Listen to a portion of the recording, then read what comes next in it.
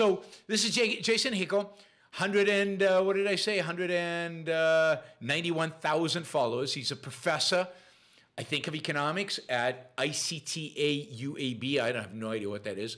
And he's a visiting senior fellow at the LSE. That's the London School of Economics. Very prestigious place. He's the author of The Divide and Less is More. He's an expert, according to his own profile, on global inequality, political economy, and ecological economics. So here's a guy who's not an idiot, right? He's a smart guy. He's not an idiot. He's, I'm sure, well-read, knowledgeable about some stuff, and followed by a huge number of people. So influential, 191,000 for an economist. That's a good number. It's certainly followed by a lot more people than I am followed by. And this is the tweet. People often claim that capitalism performed better than socialism in terms of poverty and human development in the 20th century. This story is repeated so frequently that no one even bothers to back it up. Is it true? Is it true? I wonder. The question was explored in a remarkable paper published by the American Journal of Public Health. Using World Bank data, it finds that at any level of development, socialist countries outperform capitalist countries on key social indicators in 28 of 30 direct comparisons. He says socialist states had lower infant mortality, lower child death rate, longer life expectancy, better literacy, better secondary education, better food access, more doctors and nurses, and better physical quality of life. The paper's paywall, so here's a free copy here. Open access version is here. Right? Wow. I mean, that's pretty amazing. I didn't know socialism was this good. I just didn't know socialism was this good. So, what's going on here? So first, he doesn't mention that this paper was written in 1986. But okay, doesn't really matter. 1986. Okay, so I went to the paper, and I look, and there's a bunch of empirical problems with it, using averages and all kinds of stuff like that. But I mean, even given that, socialism comes out, wow, doing really, really well as compared to capitalism in this paper. I mean, socialism beats capitalism hand down on almost every measure. So I wonder what's going on here. How could this be? Because I know, without a doubt, based on empirical evidence, based on personal experience, based on knowledge of history, based on, I don't know, the Berlin Wall, East-West Germany, North-South Korea, all of that, that it's just not true. Just not true. So what's the problem? How do you explain this phenomenon? And I've seen other socialists claim this. Oh no, socialist countries do really, really well as compared to capitalism, probably based on this paper. It's the first time I've seen this paper. 1986. And it's good. I'm glad that he put it up so that it is available for everybody to read, so we don't have to go through the paywall. So that's good. It's so here it is. So I went down to the appendix, and I said, okay, I wonder, I think you would wonder too. I wonder how he defines capitalism, how the paper defines capitalism, and how the paper defines socialism. So I wonder what countries get defined as capitalist countries that he's comparing to the countries that he defines as socialist. So, I mean, socialist countries, this is 1986. I'll give you some examples. He defines socialist countries as low-income China, lower middle-income Cuba, Mongolia, North Korea, Albania, upper middle-income Yugoslavia, Hungary, Romania, Bulgaria, Poland, USSR, Czechoslovakia, East Germany. So he's basically defining as socialist countries behind the Iron Curtain, countries that are part of the Soviet Union, which is interesting. First thing, to give you a little hint about maybe there's problems with the study, is there are no high-income socialist countries. They're upper middle income, and one wonders if USSR was really upper middle income. But no upper income countries, and all Soviet era, okay. China, 1986, defined as socialist, maybe, depending on your purpose. Okay, I can roll with that. That's fine. So socialist countries, okay. These are socialist countries. That's good. These are real socialist countries. Now let's look at who he defines as capitalist countries. Capitalist countries.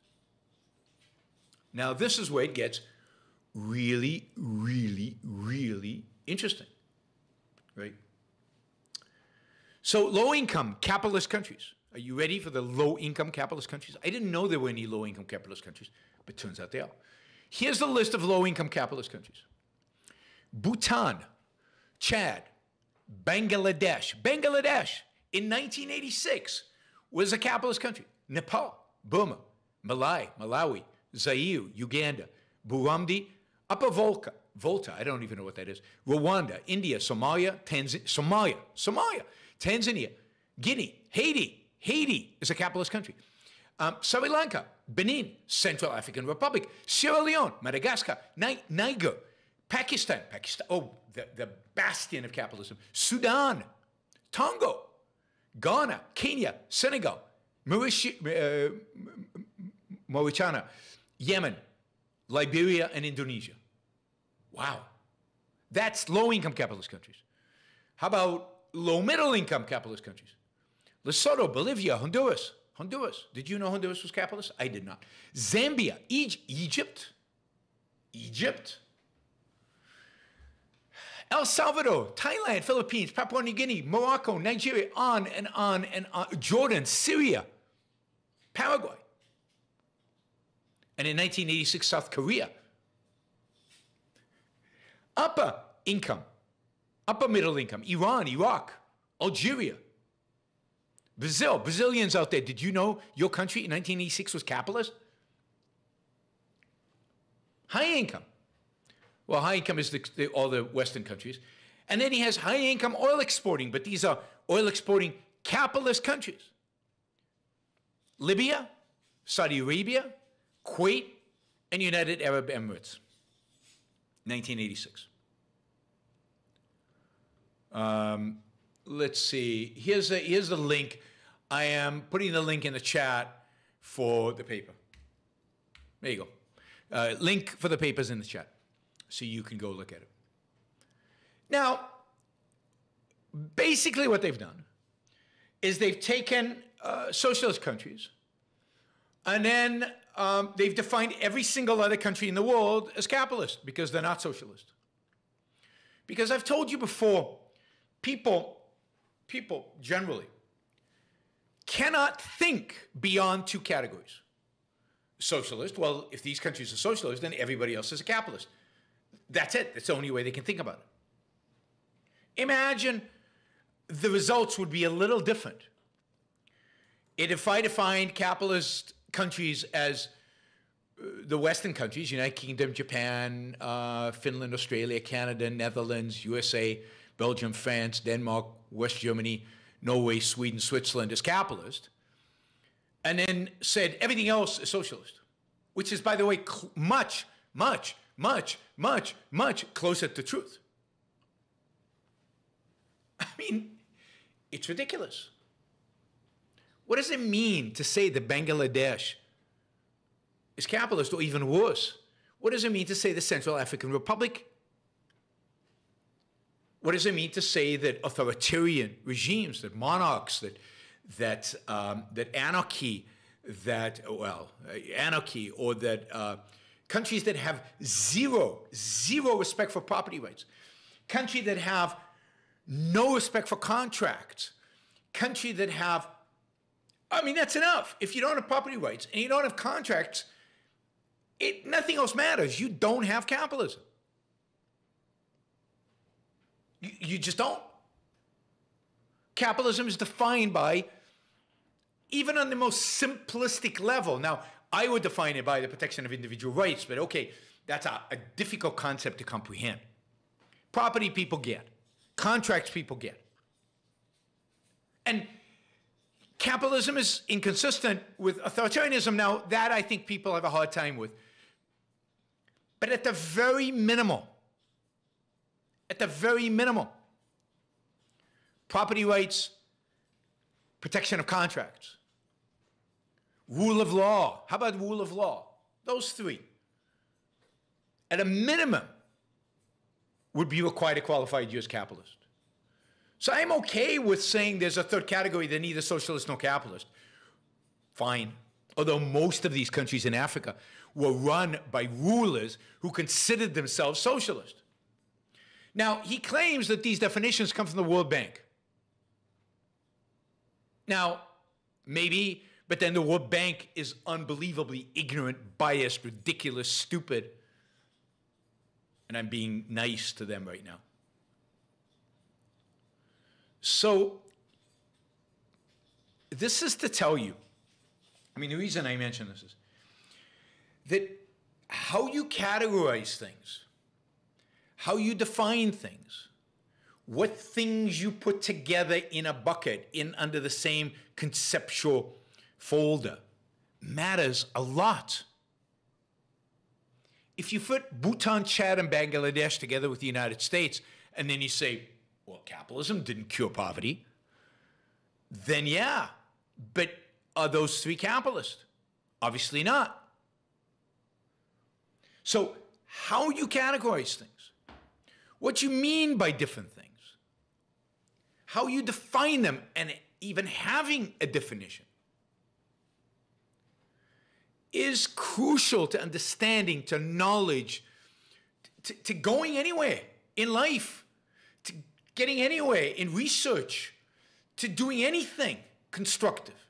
You have to have your conceptual house in order, which means having clear categories, clear definitions, and making sure that what you include in those categories fits the definitions. Obviously, the World Bank had no clue. Now, I'm curious to what extent this is reflective of the World Bank. I find it difficult to imagine that the World Bank is as stupid, but it's completely possible. It's completely possible. I mean, a Brazilian says in 1986, Brazil was not allowed to import computers and software. Capitalism? Is capitalism related to free trade? Anybody? Anybody? Going once, going twice? So truly mind-boggling. When this is considered research, when this is considered an academic paper, refereed, peer-reviewed, published, and that a senior fellow at the London School of Economics with 191,000 followers thinks this qualifies as science in any sense.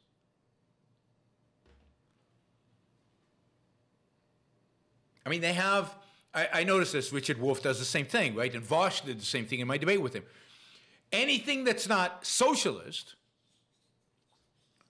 is capitalist. So ancient Egypt, when they built the pyramids, capitalism. The slavery in the South, capitalism. Feudal society, capitalism. I mean, Karl Marx would be embarrassed by these people. Marx had a better understanding of what capitalism actually was. And he didn't have a good understanding of what capitalism was. But he had a better understanding of what capitalism was and its results than these people. The standard, and I'm curious to see the research, the standard should be property rights, contract law, rule of law, and some semblance of free trade. Something like that. You can come up with some criteria. But it has to be anyway.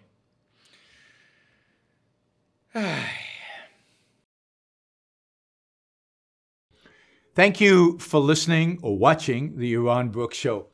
If you'd like to support the show, we make it as easy as possible for you to trade with me. You get value from listening. You get value from watching. Show your appreciation. You can do that by going to yaronbrookshow.com/support, by going to Patreon, Subscribestar, Locals, and just making an appropriate contribution on any one of those channels. Also, if you'd like to see the Yaron Brook Show grow, please consider sharing our content and, of course, subscribe. Press that little bell button right down there on YouTube so that you get an announcement when we go live. And for those of you who are already subscribers and those of you who are already supporters of the show, thank you. I very much appreciate it.